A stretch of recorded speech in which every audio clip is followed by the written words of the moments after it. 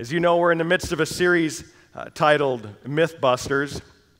And in this series, we've taken on some of the common beliefs or thoughts or sayings that have crept into the Christian life or the Christian church that often aren't biblical, but get passed down from generation to generation or in certain times. And so we've been kind of taking those myths and addressing them to see what does the Bible actually say about them. We've talked about the myth of all dead people go to a better place.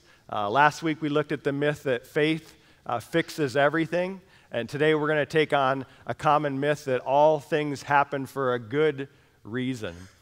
And actually take a look at the passage that this is based on and what the Bible actually says about these things. So if you have a Bible with you today we're going to be in the book of Romans chapter 8. Romans chapter 8, and we're going to look at one verse in particular in Romans chapter 8, but we'll kind of look at it within the context that it's in, and we'll be addressing this idea that everything happens for a good reason, and the most common verse and one of the more popular verses in the Bible, Romans 8:28, that it's often based on. Here's what I would like you to take from this passage. If you have a worship guide, you can jot down these two main points, but we're going to walk through the passage, and I'll give you several other things you can add on to it, and in the worship guide as well as a page number for this passage on page 944. If you don't have a Bible with you, you can grab one in the chair in front of you, the black hardcover ones, and page 944 will take you to this passage. But I want to answer three questions today from this passage. Three questions that are really important to understand what this very popular verse is all about. The first is, who is the promise for? Who is the promise for?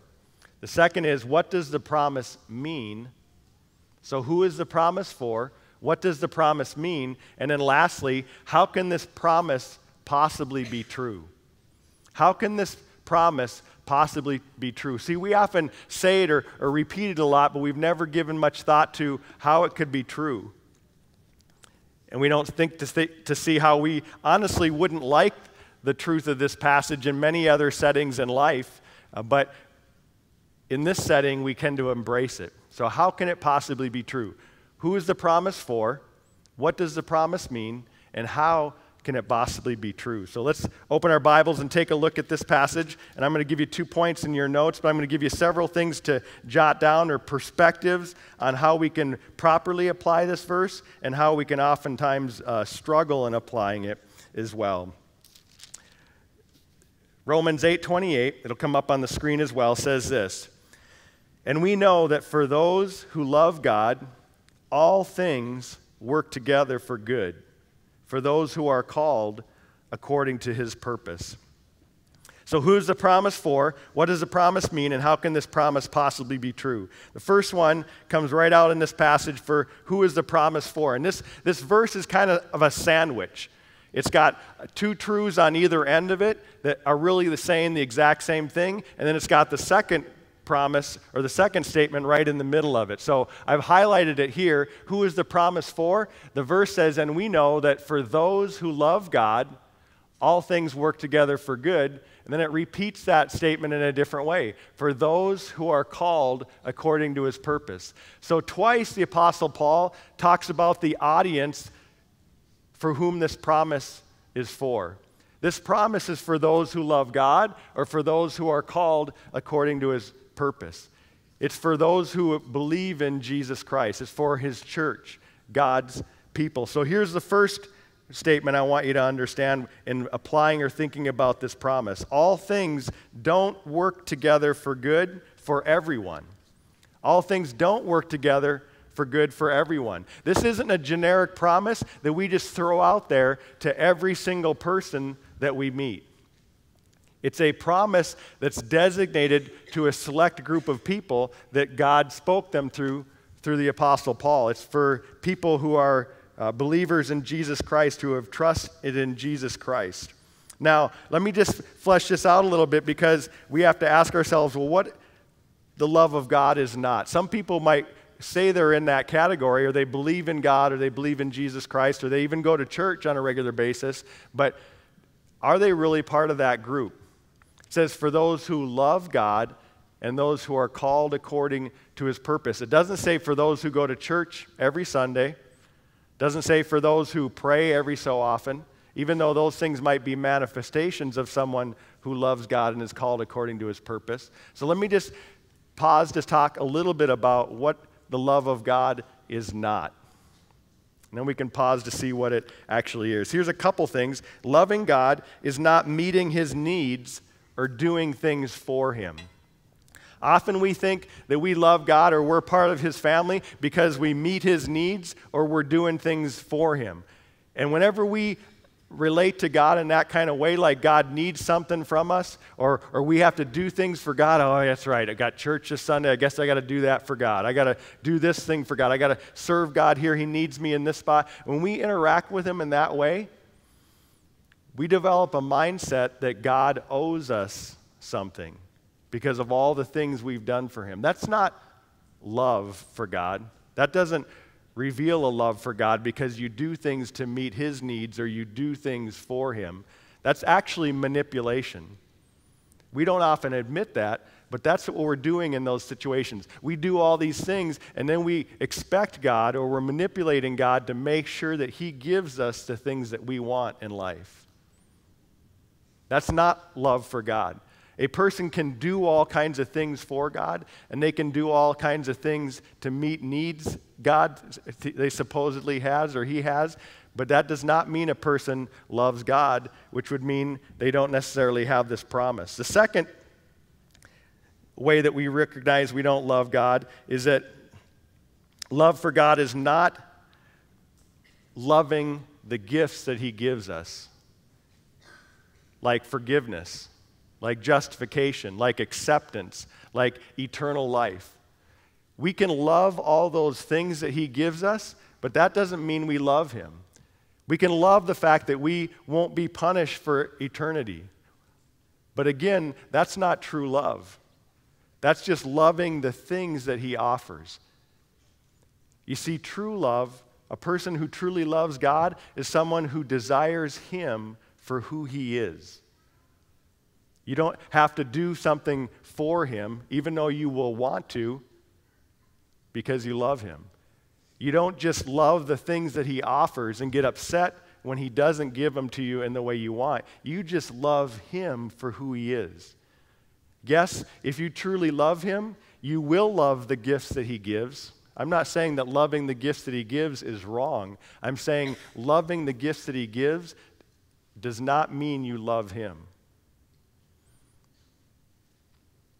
So this promise is a promise that's specific to a unique group of people. It's those who love God, who love him for who he is, and are called according to his purpose.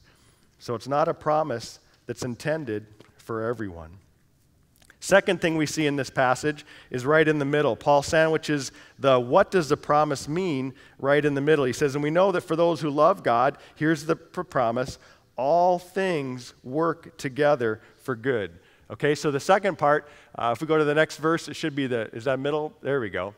So here's the promise, what the promise is sandwiched in the middle. All things work together for good. Okay, it's very important that we understand what this verse is saying. What it's really saying is that God is working all things, and we'll see what those all things are, together toward a good outcome, an ultimately good situation. Okay, so here's my second point to help us understand this passage. All things are not good, but instead are worked together for good by God. Very important we understand this. All things that happen are not good, but God in his sovereign power and his plan is able to work them together for good for that particular group of people that he talked about, for those who love him and are called according to his purpose. Now, it's important to understand here a very important dynamic that's often been misunderstood just in humanity and in Christianity as well, is the dynamic of mankind's free will and God's sovereignty, his power over all things. Oftentimes when we make mistakes in this realm, we run to one extreme or the other. And this is a passage that speaks about that very clearly. And it has the tension that I think the Bible has in here, that God is both sovereign, meaning that he is overseeing everything and nothing happens outside of his sovereign plan. However, he's also given human beings a level of freedom in their choice. We're not robots in the choices that we make. And when you swing to one extreme or the other, we fail to see who God is and how he's revealed himself. On one hand, human beings and even psychologists can often say, hey, we're free beings. We can choose to do whatever we want, and everything that happens in the future is determined by our choices. If you really believe that, you'd be so paranoid to get up in the morning because you'd be afraid that a choice you made that day could absolutely devastate your future as well as the future of so many other people. You could not live in a world that was solely determined by your choices. The other hand is also just as wrong, that God's this dictatorial, predetermined person and we're just robots carrying out his plan, that he dictates everything that's going to happen and we become robots. That's the other extreme view. But the truth is that it's both and. God is absolutely sovereign, as the Bible reveals, and we are free to make choices within a certain realm. And God is able to work those two things together, and he's created a universe where both of those things can be true. Just because you and I can't understand it doesn't mean it's not true. In fact, there's many things just in the physical world that manifest this. Some of you know, my background is in science. That's where my original degree was in. And science manifests all kinds of examples like this. One of them is the properties of light. If you take a light beam, scientists have found, and they still can't explain this, that a light beam both has properties of a wave and of a particle at the exact same time. And depending on how you measure it, in some cases it manifests as properties of a particle, and like it's a little bead of light. In other cases, it manifests as the property of a wave. It does both and, two totally different things, and scientists have no idea how it does that. They still don't know, but they can totally explain, and they could show you experiments that show it has to be each of those. Quantum physics has revealed the same thing with subatomic particles, that particles are both in a location, but they also cover a region with some probability. So it's like a cloud inside an atom, not like a solar system. And in this cloud is the general place where any subatomic particle might be at any given point in time. But quantum physics says it doesn't just cover a straight path from one spot to another. It appears and disappears, and they just still can't explain that it's both has a location and yet it's covering a region of space. All kinds of examples in the physical world that scientists still can't explain, but they know are true. The same is true here.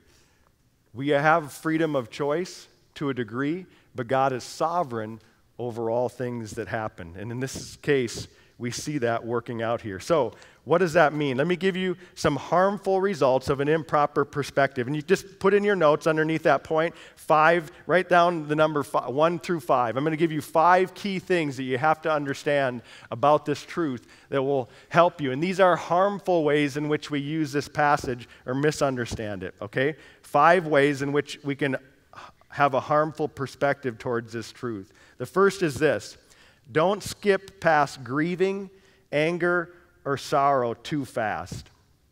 Don't skip past grieving, anger, or sorrow too fast. These aren't going to come up on the screen, so you're actually going to have to listen now. Okay, don't skip past grieving, anger, or sorrow too fast by stating this truth. You ever had that happen? You lost a loved one in a horrible crash, or some difficult situation comes along, and someone coming along that just feels awkward. It's difficult to sometimes engage in a person's life in that situation, and the first thing out of their mouth, just out of an awkward silence, is, God works everything out for good. Yeah, we know that truth, but that does not mean that we don't grieve and experience a great loss at that moment. I mean, picture this. Picture Jesus in the Garden of Gethsemane praying 3 times that God would remove this cup from him. And each time he came back, the disciples, he found them sleeping. Imagine if they weren't sleeping and Peter got up and said, Jesus, come on, God works everything for your good. Imagine Jesus being beaten by the Roman soldiers, nailed to the cross, and Peter and John standing there going, as the nails going through his hand, hey, Jesus, don't worry, God works everything out for good. Is that what you want to hear? Even though it's true, and yes, we need to remember that truth, God has made us as people who have emotions and experience loss that he made us with. And the Bible also says, weep with those who weep, mourn with those who mourn. Empathize, walk through the process with the person before we too quickly give them a Christian statement that really isn't what they need to hear at that moment. Are you with me on that? So just because this is true, it doesn't mean it's the first truth that we run to when we're walking through a situation with someone. Second thing we should avoid is don't call something that is bad, sinful, or evil good. Don't call something that is bad, sinful, or evil good because it resulted in an ultimate good. Let me say it again. Don't call something that is bad, sinful, or good, bad, sinful, or evil good since it resulted in good by God's hand. See, this passage says that all things will work together for good, but it never says that all things are good. And here's what we often do. We might say something like this. You know, the horrible divorce that I went through with my wife actually was a good thing because I met my new spouse and we're so much happier. You know, we start making statements like that. Or I was put in jail due to a crime that I did. And in jail, someone shared the gospel with me and I trusted Christ. So it was a good thing that I went to jail and committed that crime. Those are some of the things that we often do. But God never does that. That's not what this passage says. He's not saying those sinful things that we did are good because they resulted in good. All he's doing is saying he can work something to result in a good, even though the event itself was bad or sinful or wrong. Are you with me on that? Okay, so we don't want to do that. We don't want to call something that is bad, evil, or sinful good just because it resulted in good. Third thing is don't excuse irresponsible or foolish behavior simply because it eventually results in good from God's hand. Don't excuse sinful or irresponsible behavior because it eventually results in good. Say God bails us out of a foolish decision, so we think it must have been a good one, right? Because God bailed us out. Maybe you went to prom this last few weekends and you insulted your girlfriend and she left you at prom, but you ended up leaving with a girl who was even cuter than she was. I'm just trying to think of something that's relevant to what's going on. That doesn't excuse your poor behavior of insulting someone.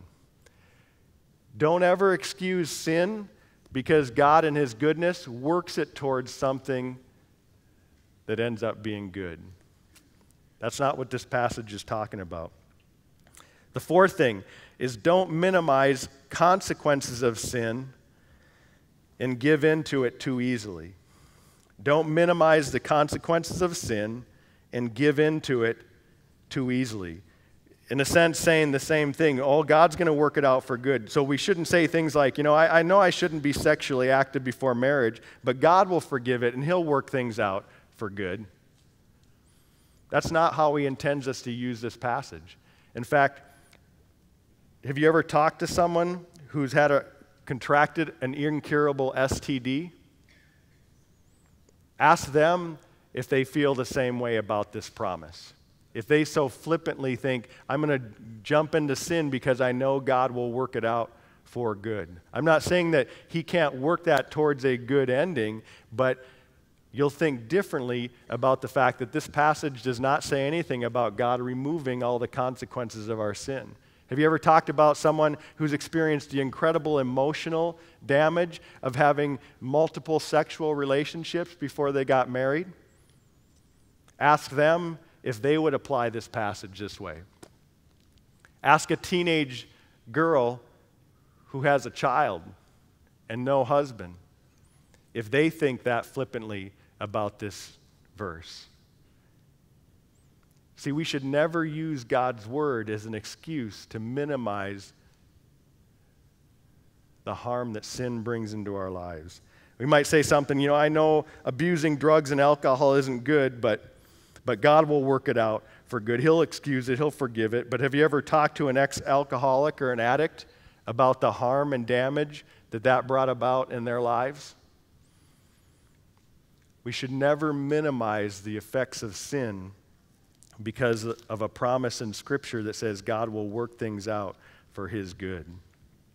Fifthly, and here's the last negative one I'm going to share, is don't blame God for difficulties. Don't blame God for difficulties using this passage. Rather, we should humbly accept the devastation of sin in a world that is broken and fallen. We shouldn't go to that extreme of God dictating everything, and so He's forcing this. He's the one that made this happen to me. Instead, we need to recognize, He allows it because we live in a fallen, broken world that we as humans have brought that fallenness on. It's our choices that have allowed the presence of sin into the world, and now we live with some of the devastation that goes along with it. So how should we see this properly? Here's two ways in which you can see it properly. So write the number 1 and 2, and I'll give you a couple things you can think about here, and then we'll get to our last question. The first proper one is that the good that God works all things toward primarily applies to harm that is done to us, by others, or by life. The good that God works from these situations is primarily related to the harm that is done to us by others or life. That's what you're going to see in this passage. This passage isn't primarily intended for us to say, hey, I'm going to be silly and foolish and do whatever I want and just know that God's going to work it all for good. That's not how this passage is written. It's written about harm or damage that's done to us by others or just by life circumstances in general. I want you to listen to this and see what the all things means in this passage, because our verse says, and we know that for those who love God, all things work together for good. What are those all things? Well, watch as we go down to verse 31 through 39. Let's read through that and see where Paul elaborates on what these things are. And it'll come up on the screen as well. It says, what then shall we say to these things? What things? He's going to tell us. If God is for us, who can be against us? He who did not spare his own son, but gave him up for us all, will he not also with him graciously give us all things? Who shall bring any charge against God's elect? It is God who justifies. Who is to condemn? Christ Jesus is the one who died, more than that, who was raised, who is at the right hand of God, who indeed is interceding for us. Who shall separate us from the love of Christ? And here's the things. Shall tribulation? Answer, no. Shall distress? Shall persecution, or famine, or nakedness, or danger, or sword? No, he says, in all these things we are more than conquerors through him who loved us. For I am sure that neither death, nor life, nor angels, nor rulers, nor things, there it is again, present, nor things to come, nor powers, nor height, nor depth, nor anything else in all creation will be able to separate us from the love of God in Christ Jesus our Lord. See, the good that God is working out for us is primarily in regards to the things that are done to us. It does also involve the things that we've done. He says in there, who will condemn? No one can even condemn us for the things that we've done when we've been forgiven in Jesus Christ. But you see, the primary application is for the harm that is done to us. So the second thing I just want to mention here is this, that yes, even God even works good from our sinful mistakes. He does do that. However, the good that he works towards from our sinful mistakes is never as good as what would have resulted from our obedience at that moment. We need to understand that. Yes, God does work even our sinful choices for good, but you're never better off sinning and letting God work it to his good than you are in obeying the first time around. The scriptures are filled with examples of that.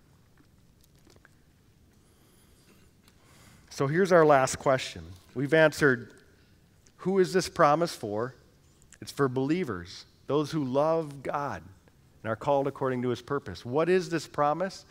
That God will work all things, all the difficulties, all the challenges, even the bad things, the sinful things, the harmful things that come into our lives. He will work them together for good.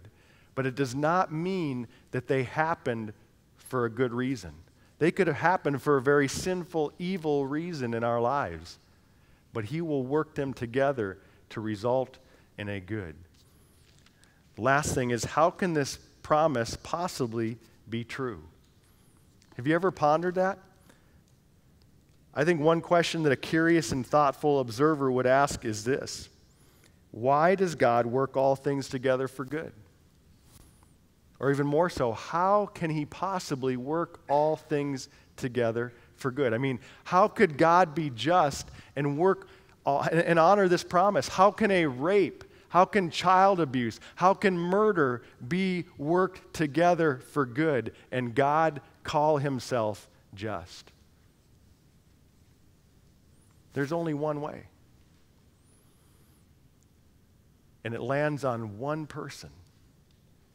One person who made this promise possible. One person for whom this promise wasn't true until he earned it to be so. You see, when Jesus Christ came to earth, he came born of a virgin, born of the Holy Spirit. He came as the only sinless, perfect born child. And he was called to live a perfectly sinless life, absolutely perfect, so that he could earn a way for you and me. But if he would not have done that, if he would have slipped up at just one point, this promise would not have held true for him or for you and me. Because the only way a just God can work evil things for good is if he somehow justly judges those things that are evil and replaces them with something that was good. You see, God needed a perfect, holy sacrifice in order for him to make this promise available for you and me. Some perfect, sinless person had to walk through life and earn this promise. And instead of getting what he deserved, taking what we deserved upon himself so that God could justly judge the evil and sin in this world in him and then give to you and me, who don't deserve any good to come from our sinful brokenness. But yet it's offered anyways. You see, Jesus Christ became that good sacrifice. And the only way God could work good from sin in this world was to judge the sin fully through a perfectly good sacrifice. That's what Jesus Christ did for you and for me. And that's why this promise says nothing for those who don't trust in Jesus Christ. And it says nothing about the fact that bad things are good because they result in good. Bad things are always seen as bad because God showed that in his Son. He judged and he poured out his wrath upon his Son because in his eyes, sin is always a bad thing, even if it results in a good. The only reason it could result in a good was because of what he did in his own Son. Because his own Son was willing to say, I will take the punishment for those who have sinned, and then I will give them the goodness of my perfect, sinless life. All they need to do is trust in me, to trust that I've done that for them. So how do we conclude? I think we conclude, first of all, by acknowledging that this myth is busted. All things do not happen for a good reason. Sometimes they happen for a very bad and evil reason. However, by the grace of God, even those bad things can be worked towards a good result when a person has trusted in Jesus Christ, and the justice and the punishment of that bad thing is paid for in his life, in his death, and can be credited to us as good. So if you've never trusted in him, if you've never recognized what he gave you in the person of Jesus Christ, today is that day to do so. Accept him as your Savior. Accept him as your Lord. Recognize that he offers this promise to you through his perfect life and death. And in a practical way, as Christians, as believers, don't run too quickly to this truth when walking through a difficulty with others or yourself. I'm not saying you don't cling to it. I'm not saying you don't hang on to it. I'm saying be willing to weep with those who weep and grieve with those who grieve. In fact, if we didn't have this promise, we wouldn't have the freedom to properly grieve the way God gave us to grieve. It's okay to do that. All things are not good at that moment, but God will work them out towards good. Secondly is don't minimize or excuse sin because God can work it out for good. Don't ever think that doing the wrong thing will be okay because God will work it out. Always pursue obedience and its ultimate desired result. Let's pray. Father God, we are thankful for this truth. It's a truth that should be at the foundation of who we are as your children. It's a truth that should be an anchor point for all of us.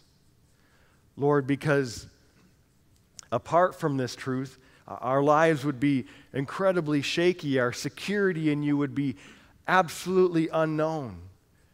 But this promise reveals to us the depth, the width, and the breadth of your love for us. And because of it, the security that we have in you. Lord, let that truth be something that motivates our hearts, that moves our hearts, that transforms our hearts to love you, God, more than we do. Not for what you give us, or not out of deeds that we must do or things that we feel we have to do for you, but for you yourself. And as you transform our heart, and as you stir our love for you, may we never use this promise as an excuse towards disobedience or to minimize the effects of sin in our lives. But instead, may it motivate us toward a holiness and a love for you. We love you, we praise you, and we thank you for these truths, Father. In Jesus' name we pray.